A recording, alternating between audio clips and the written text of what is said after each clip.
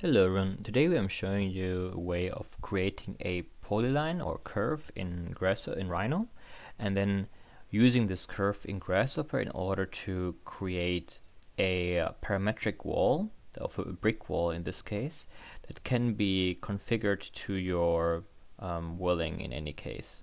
So as you see, it would move and correct itself, and you can manipulate it the way you want in order for it to fit your needs in whatever case. It's like very useful if you want to use certain things for robotics, or if you want to make a facade out of bricks.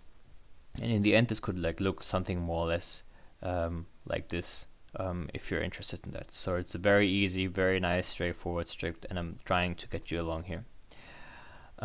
Also, obviously, you can like change the ratio, the distribution of how it is, as well as the row height and the general cube like length of it. As you see, some it doesn't work if you put it too low, but they sit on top of each other in general.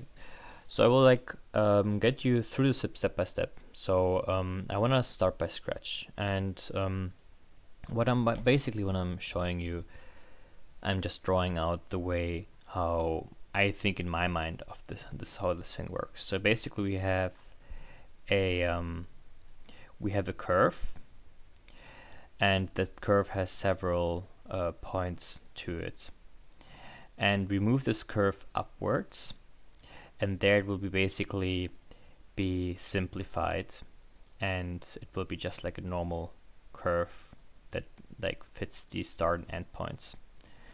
And the next thing we're going to do is basically we create in-between curves that are basically slowly going stronger and stronger.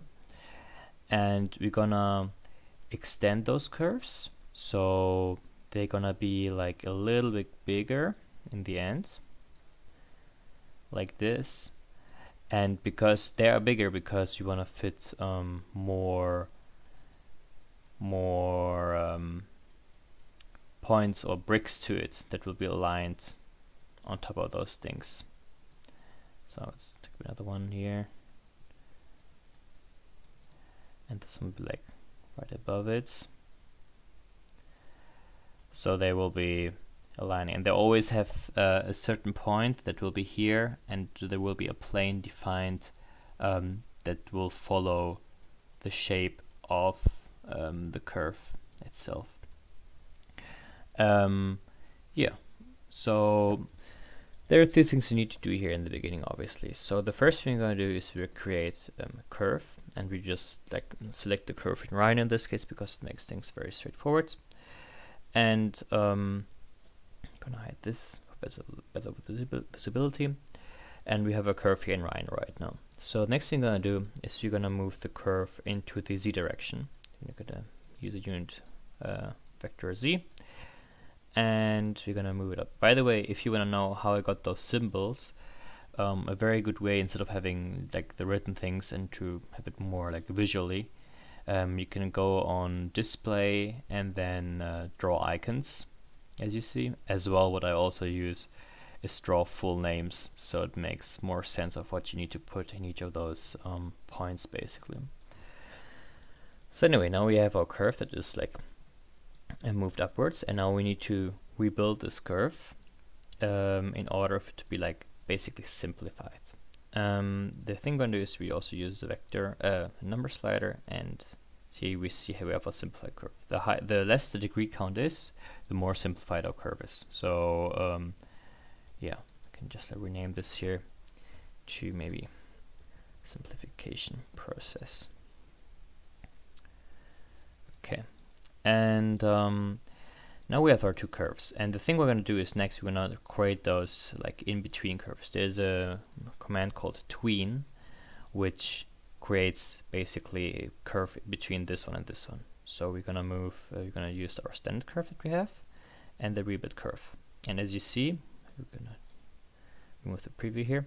As you see, we have our curve in between those two, but the curve is like normally on a like 1 would be here and 0 would be here, like depending on where it is. And we wanna basically create a range of curves that are here in the beginning and here in the end. So we're going to use the command range, and the domain is between 0 and 1.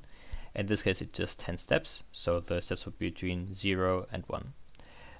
But we might want to create more steps, so we just create more of those things. In this case, we can stay the same with the domain. Let me just, we can increase the domain as well, but that actually doesn't work here in this case, so we can ignore it.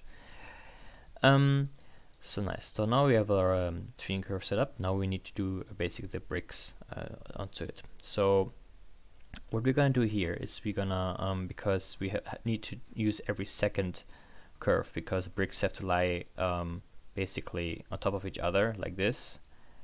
So we always want this like gap in between. This is very important. So we're going to extend this curve simply, and we're gonna use a fixed amount. In this case, we'll use it like a line, and we're gonna use a fixed amount of extending it. But we only want to use every second curve, so we need to dispatch in order for it to be selected every second curve in this case. So now we have every second curve here, and we're gonna use start and the end, and as you see, every second curve only is extended. Okay, the next thing I'm gonna do is we're gonna divide by the distance of the curve in order for the distance to be defined correctly, and we're gonna use and we also need to put this curve back together, and this is gonna be done with the weave command. So I'm gonna use this one here. So now they're defined back together, and we're gonna divide the distance between the curves, but we will see now there will be the same distance. So in order for it to combat that, we're gonna just simply make a division and divide this by 2, and we're going to put the parameter of it in the start and the end of the curve. So basically the curve is now half lengthened of the division of the curve itself. So now we have our points set up, and next thing we're gonna do is we're gonna create an XY plane. So it's basically like own coordinate system that we're gonna use later for the rectangle, that will be put on top of the points. But now that we have the problem, as you see, they're all like in the same direction. So we wanna orient or like align the planes correctly. This is our base plane, and we just use the tangents of the curve distance division. So now make this invisible, so now it's already quite better.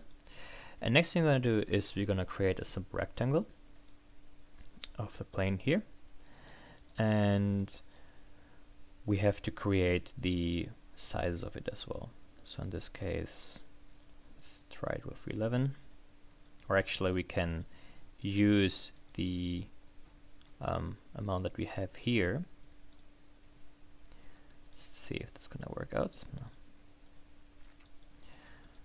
We're gonna use the amount that we have here in the beginning. As you see, it works in a way, but the problem is sometimes they're like overlapping, and if you want to see like really which curves are exactly overlapping, we can use the under intersect physical multiple curves.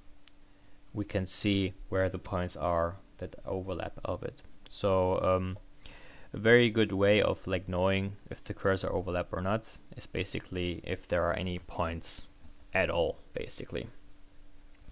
So we can simply combat that in doing a subtraction of the initial value that will be subtract manually. Obviously there are ways of also doing it with a Grasshopper script as well, but this would be like a rather simple solution that gets the job done quickly. Obviously we can make a way of defining the distance exactly between those 2 points with for example sinus and cosinus and Pythagoras, but like in order to keep it simple we just use this. And it's a very nice way if we see, for example, that there are any values in this list. As here right now there are none, we are fine, but as long it's gonna go low, you see the list will fill up and there are points that gonna be in the case. So here we have our curve quite well. And the next thing I'm going to do is we're going to use the box rectangle tool, which can basically extrude the rectangle of it, and we're going to need the height. That's basically the height of the unit vector z divided by the steps amount. So in this case 21 divided by 11, that's around like yeah, like around 1.9. Gonna put this here, and now we have very nice things that are setting on top of each other basically. So now we have a curve, so that's pretty nice, and we can like play around with it a little bit and make a few variations. So we can maybe like where do we have them? Like make the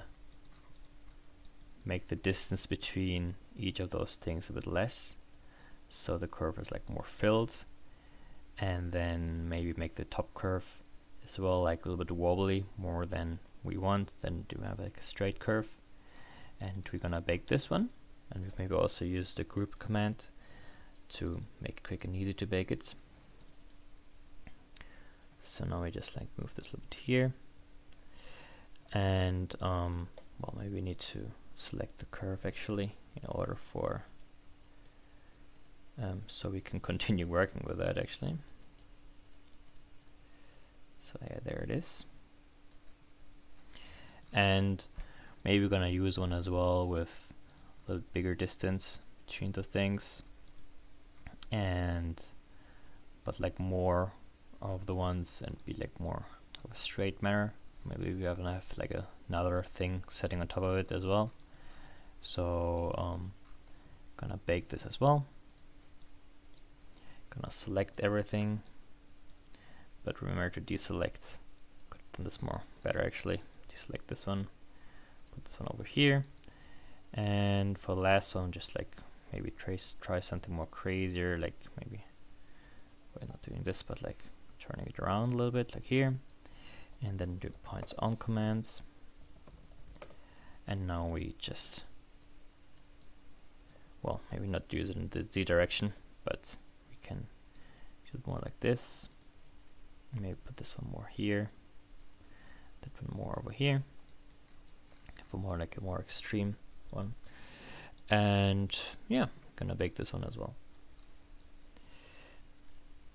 Like move it a little bit over here, and maybe now I can also like show like a ground.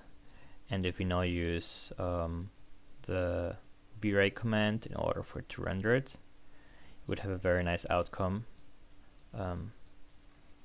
of the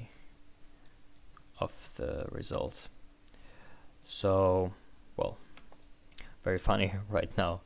My Rhino doesn't want to register my right click. Ah, here we go. So yeah, now we have our like final brick walls, and you can be very different with it and like try out new things. Obviously, try different ideas, different results that you might take, and it's very useful for having a very interesting parametric brick wall that you want to use in a project and want to try it out, maybe even like in real life as well. And yeah, it's a very nice way to come up with a good idea of it. So that's pretty nice. So yeah, here we have another one. And right now you can just like, it's very simple, hit the render button, and you can have a very nice presentation for your project or a client, or just for like own studies of how you wanna use this technology. And it's very useful if you even want to like use it for robotics, for example, because you have actually the planes set up, so it will stack on top of each other as well. So it's very pretty useful. So here's one very nice rendering done, and even like in the detail, you can make like a small, almost like facade study in this case, to use bricks not just like a certain flat way of using them, but also maybe have some experimentation with it as well, and use it to innovate and make more parametric models in a way that are definitely useful. So yeah, I hope you liked this video. Thanks for watching, and if you have any ideas, let me know in the comments, or I can maybe help you with your own things as well. And yeah, enjoy your day and have a nice Christmas time right now. Yeah, it's around the corner. And yeah, have a happy new year, and just waiting for the sun to finish, and then we can go. So yeah, see you in the next one.